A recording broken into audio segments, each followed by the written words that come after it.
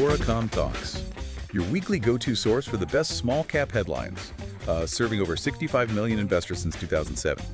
Today, we're doing a special deep dive. We're looking at some really market-moving headlines, cutting through all the noise, getting straight to the key financial and operational breakthroughs you need to know about right now.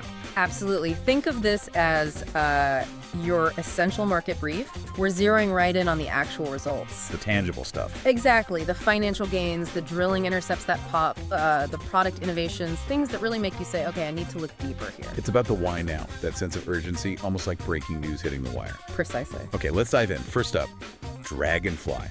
That's DPRO. Headline reads, Draganfly lifts product sales 37% as defense and public safety demand accelerates. I mean, 37% product sales lift, that's big. It really is. We're talking a 37% surge in product sales, hitting $1.9 million.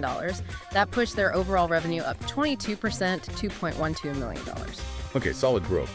But what's the story behind the numbers, especially with defense? Well, look at the balance sheet. Their cash jumped significantly. $22.6 million now. Wow, okay. Yeah, so they're not just growing sales, they're building a war chest. They're positioning themselves, getting ready to scale up and actually deliver on these larger, high-value defense contracts. So moving from potential to actual delivery in a hot market. That's the signal, yes. Big demand, and they look ready to meet it. Compelling. Okay, let's pivot. From defense tech to health tech. Quantum BioPharma, the news. Quantum BioPharma moves closer to phase 2 multiple sclerosis trial with oral Lucid-MS manufacturing deal.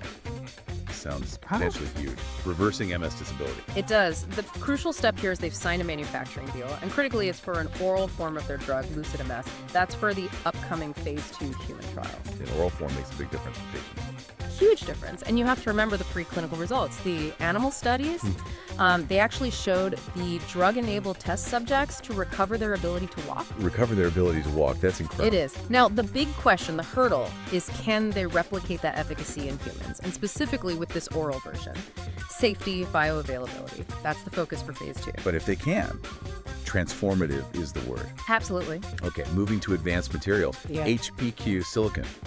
On the TSXV, symbol HPQ. HPQ, yes. Battery tech. Exactly. Headline, HPQ Silicon begins production of next-gen lithium-ion cells featuring silicon-based anode technology. Okay, translate that for us. How good is that compared to what's out there?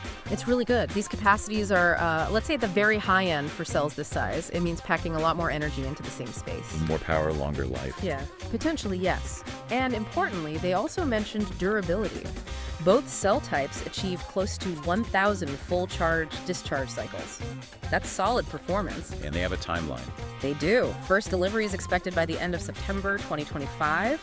So we're talking about a tangible product hitting the market relatively soon. Big implications for EVs, electronics, you name it. Definitely one to watch. Yeah. Okay, staying with energy solutions, but shifting to clean tech. Waste Energy Corp, WAST on the OTCQB. Waste Energy. Interesting story here. Big news indeed. Waste Energy Corp posts first operating profit, reduces debt, and advances carbon credit technology. A financial turnaround and tech advancement. It's quite the combination. I mean, getting to your first ever operating profit, that's a huge milestone for any company. That happened in Q2 2025. And the other financials. Also strong. Total assets jumped 15-fold. And they're cutting debt over $1 million. Gone.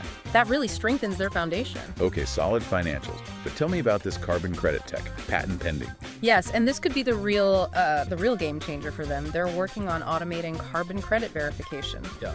Using a mix of tech, IoT sensors, Internet of Things for real-time data collection, then AI to analyze it, verify it, and finally, blockchain for, immutable, transparent record keeping.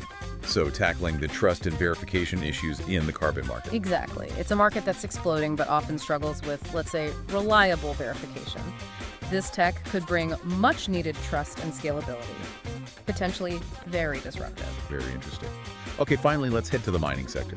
Fury Gold Mines, trading as FURY on the TSX. Fury Gold, yes, up in Canada. And the headline hits the mark for miners. Fury Gold Mines hits 41.5 meters of 1.23 grams per ton gold in first Sakami drill results, confirms continuity and high-grade potential. Break that down for us. How significant is that intercept? It's significant. You're looking at a wide intercept, 41.5 meters, grading 1.23 grams per ton gold. That's a solid number over a good width. And there was a high-grade core mentioned.